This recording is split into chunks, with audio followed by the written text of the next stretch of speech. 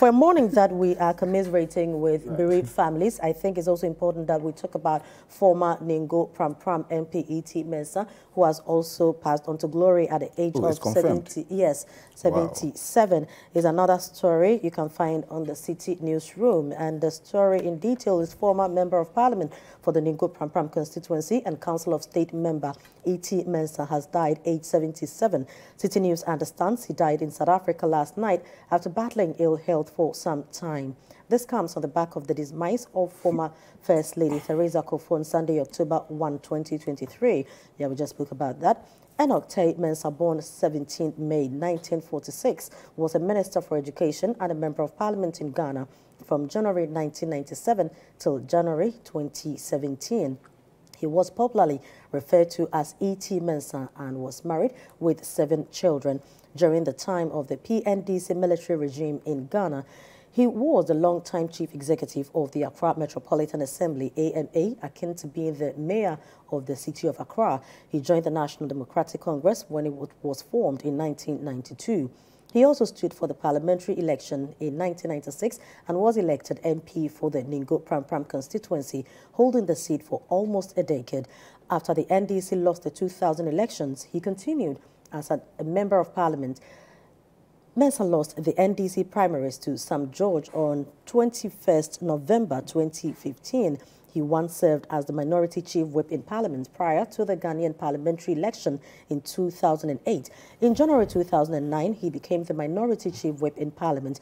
At the beginning of the Fourth Republic, he was appointed Minister for Youth and Sports by President Jerry Rawlings. Mensah held that position through both terms of the Rawlings government.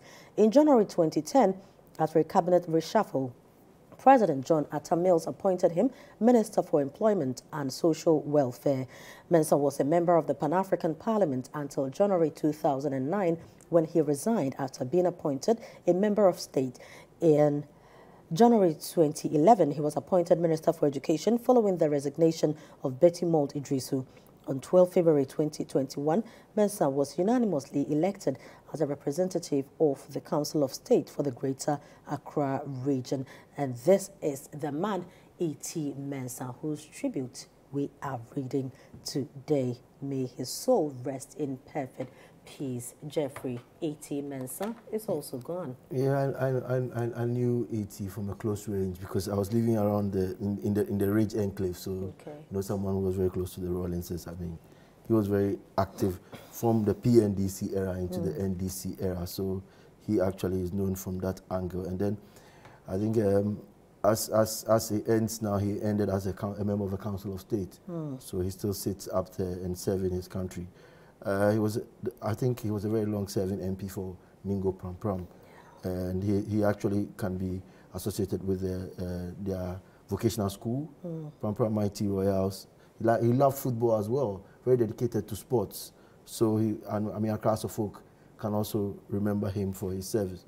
He was very passionate about youth development in his game, and then employment was also one of the things he did for his constituency.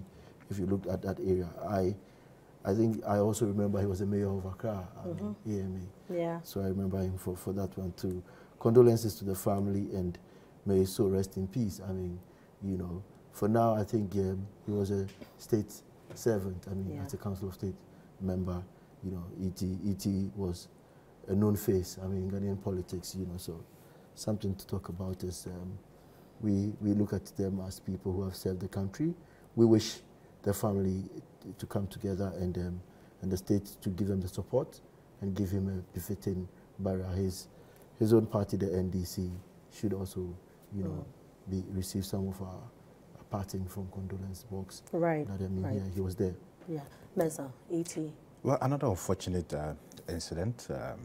I think that we can only wish the family our sincere, very sincere condolences, you know.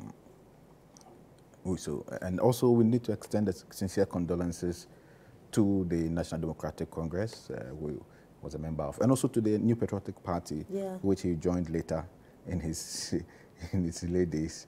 as a as a member of the NPP. So it's a very unfortunate Did he become a incident. member of the NPP? Well, I don't know how Mensah got that fact. Oh, no, I need that clarification. I didn't hear about that. So. Oh, he didn't join the NPP? Yeah, you are saying. Oh, okay. Well, we know that he was a member of the Council of State. Yeah, he was a member of, yes a member of the Council of State. And does that qualify him to be a member of NPP? Oh. Mensah, think about this carefully before you give me an answer. We are mourning, and you are making us laugh. No, well, I mean, you find the humor in this, you know.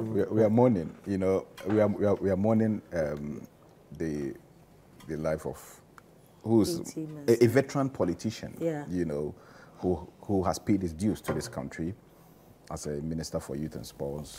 That's where I really know him. Most of his work being done as the longest serving Minister for Youth and Sports.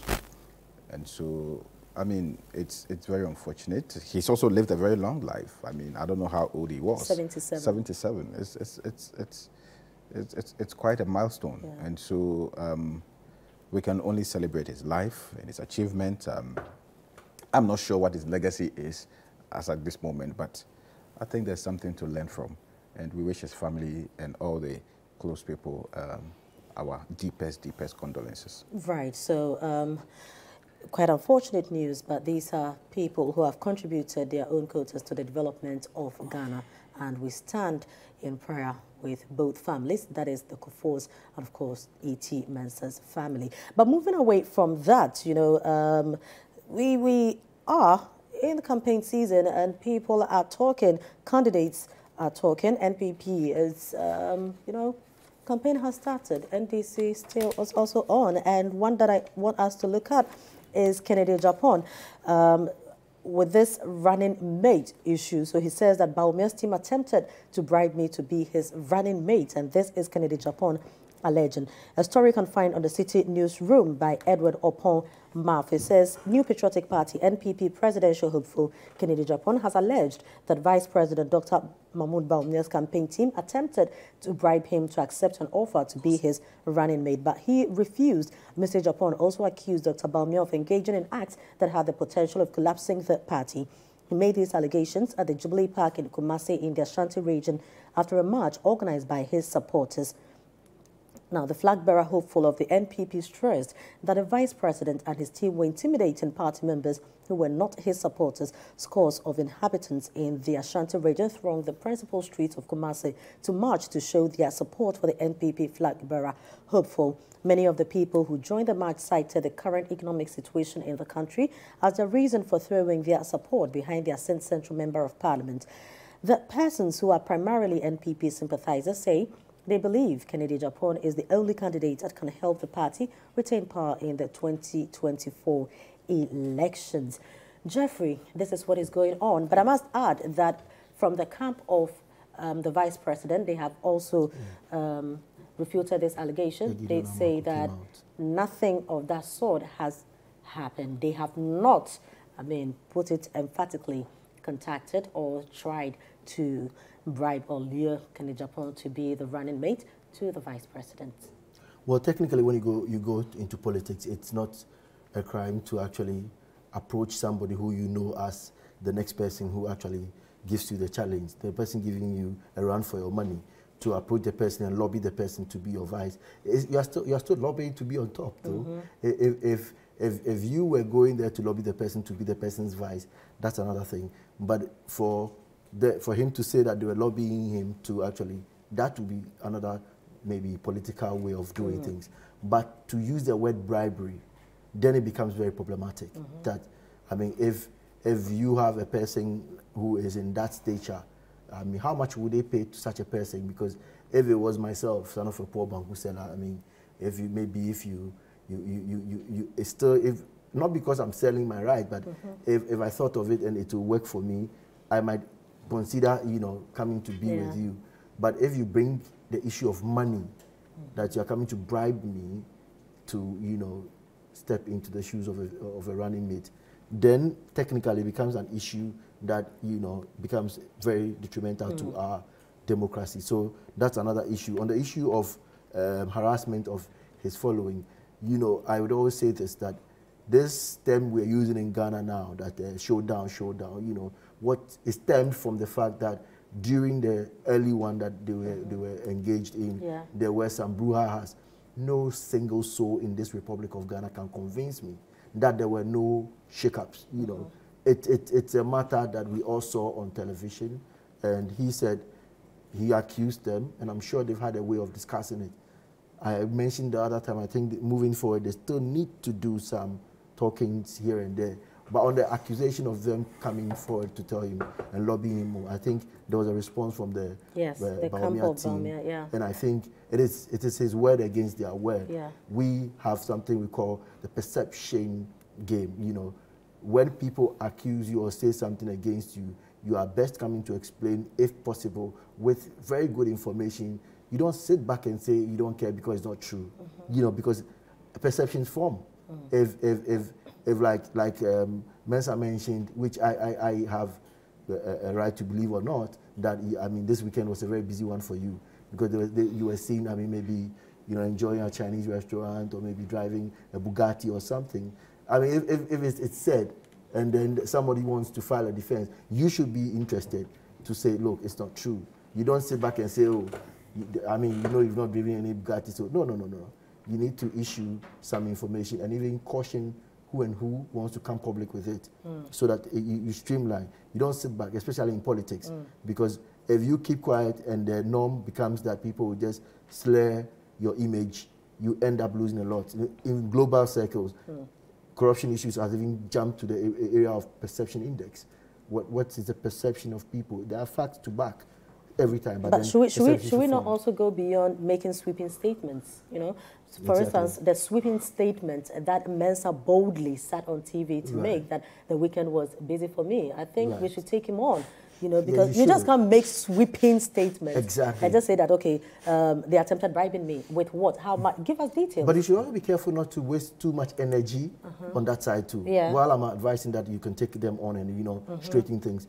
In a game of politics, that could be a strategy of your opponent to, you know, kind of frustrate and obstruct you, distracting you from your agenda. Wants to do this so you can set one side of your campaign team to be handling such, and then also pushing your agenda. Look, sometimes the enemy's card can be used for empathy and support for yourself. So every misfortune can become a blessing in politics. But that said, I think we should look at these two issues very well. A word like bribery to come on board is not healthy for our politics. You know, we should be concerned about it. He didn't just say that they were lobbying. He said they were actually using, you know, some form of bribery to lure him on board. Let's get to understand it very well and iron them out well. But I think we want to see more of issues like education, health. What are they going to deliver? Employment, you know, what are you going to turn around? I've heard some of the things that Honorable Japona said. I mean, I'm hearing some of the Bawumia things. Let's be interested in what they have, the social goods that they are ready to deliver, so that we can listen to them, and then right from the primary level in their parties, let's get what they want to give, and then we'll match it by what they will promise at the national level, then they can inform our selection. Right, so that is Jeffrey's pick on Kennedy Japon legend that Bawumia's team attempted bribing him, you know, just for him to be his running